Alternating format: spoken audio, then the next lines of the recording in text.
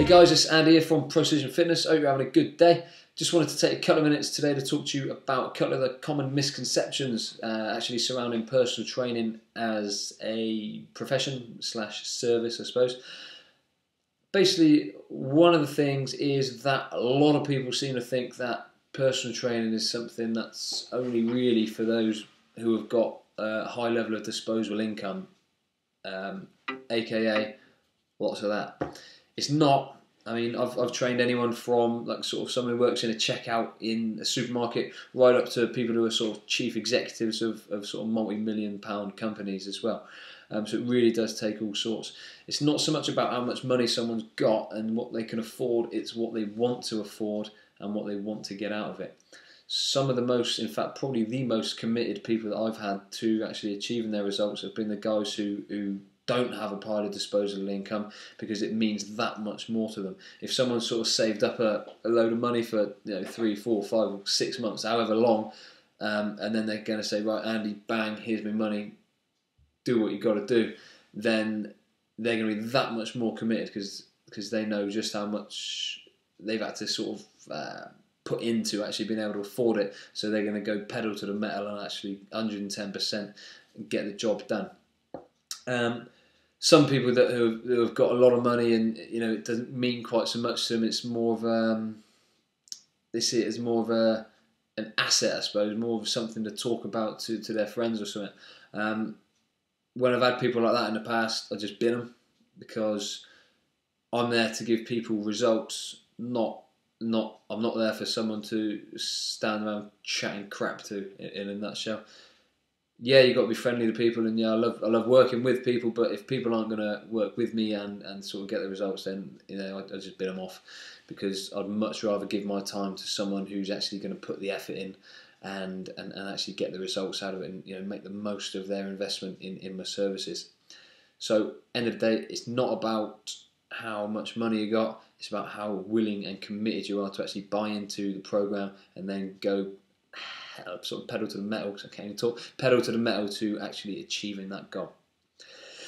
The second sort of thing that I see quite a lot is people saying that I can't come and train yet because I'm not fit enough. Well, this is the biggest pile of crap I've ever heard, because surely if you're really, really, really unfit and you know that you need some guidance, then you're going to jump straight to the guidance, and as opposed to saying, oh, I'll just get myself in a bit better shape before I start training.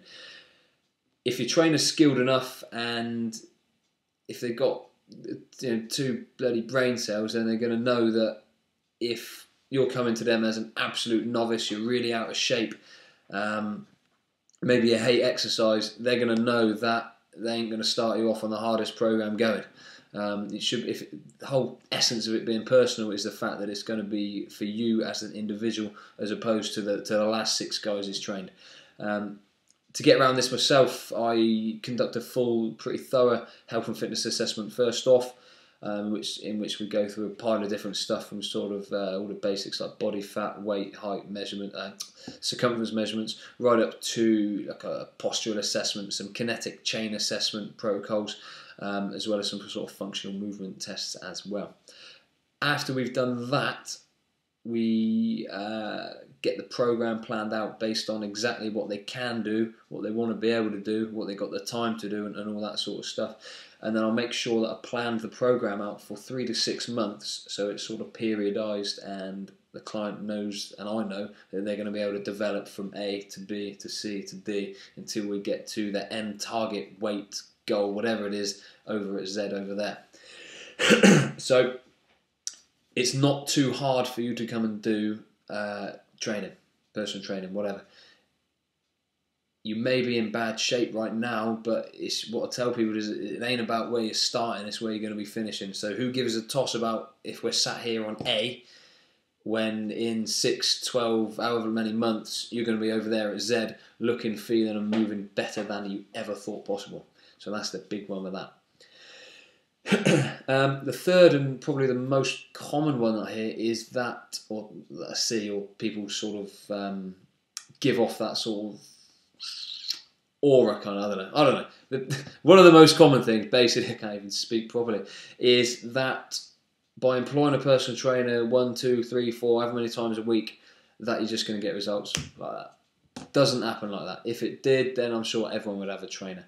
Just by employing a personal trainer and seeing them a couple of times a week doesn't mean that you're going to get results. The only way you're going to get results is if you're actually going to buy into it, commit to it, and get your ass in shape outside of time with your trainer. So that means doing the workouts they give you, sticking to the nutritional program they give you, and actually, you know, as I said, committing to it and wanting to get it done.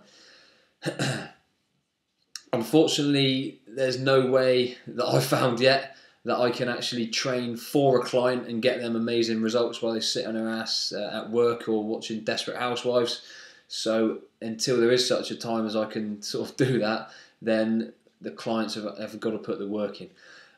What I always make sure that I do is ensure that there's a big sort of support network around them. So obviously they'll be seeing me sort of X amount of times per week in sessions. So when they're with me, they're going to be motivated. They're going to know exactly what they've got to do because I'll be right there telling them. But outside of time with me, then they're going to have a full blueprint, if you will. So they know exactly what they need to do outside of their time that they spend with me. In addition to that, I make sure I'm always emailing them sort of every 1, 2, 3, sometimes as little as every 4 days, but just sending them little reminders. Have you done this? Have you done that? Are you eating this? Are you eating that? How are you getting on the diet? How's the program going? All that sort of stuff, just to make sure they're staying on track. And another big thing is just to make sure that the client's actually accountable and that they understand from the off that the programs and the systems that I have in place are going to work, but the only way they're going to work is if they pull their finger out and they do the work themselves.